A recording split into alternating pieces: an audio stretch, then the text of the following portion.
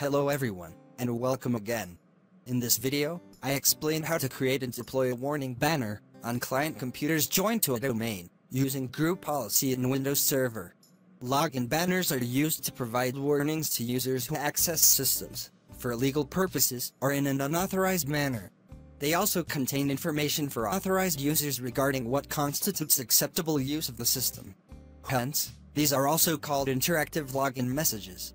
Let's start. First, open the Server Manager dashboard, then click on the Tools menu at the top of the page, and from the menu, click on Group Policy Management. Then expand the forest on the left side, and select the domain you will work on. Then right-click on the organizational unit you want, and select Create a GPO in this domain, and link it here. In the new GPO window, enter an appropriate name for this policy so that it can be easily accessed at any time. And click the OK button. Then right-click on the GPO we just created, and select Edit. This will open the Group Policy Management Editor window.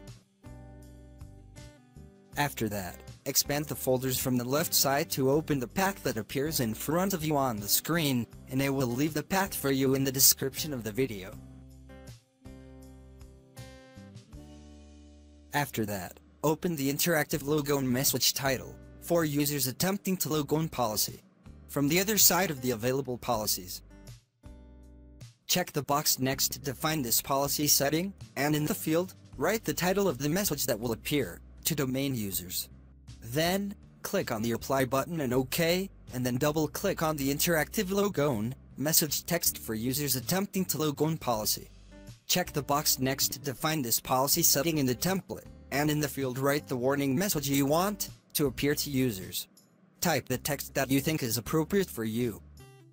You can close the Group Policy Management Editor window now, and after that I will open the client computer to verify that the policy is applied to the users. From the client computer, open the command prompt window, type the Update Group Policy command, and then restart the computer, so that it saves the new changes made to the group policy. Once you click Ctrl-Alt-Delete to log in, a warning banner will appear with the message that we entered while creating the GPO. After that you can log in normally on the client computer. The login banner is supposed to contain information regarding what is considered appropriate use of the system. The system is under supervision to detect unauthorized and illegal activities, and that privacy cannot be expected while using the system. They are often used in organizations for legal reasons. When these warning messages are not used, organizations become legally vulnerable to unauthorized employees using the systems for illegal purposes. I hope the video is useful to you, and thank you for watching.